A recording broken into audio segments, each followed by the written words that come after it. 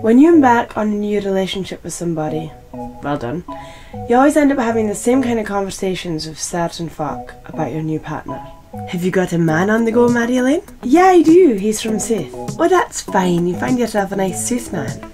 When's he coming up here? What? Well, he better move up here and look after you. I can't, you're showing. What?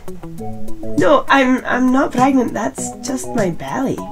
Are you sure? Yeah, I'm sure that's just my belly. I have been working on this belly with beer for years. Well, I can't wait to meet him. Oh, but do tell him, if he's ever bad to you, I will find out where he lives, hunt him down, and kill the man. Okay. I will tell him. I hope you take that seriously. It's good to know. Which is how it would go if I did have a man. And it's a lot of words. But nothing says more words than the response I get to when I answer this question currently. Have you got a man on the go, Marjolein? No, currently. No, I'm just single. That look is worth thousands of hundreds of thousands of words.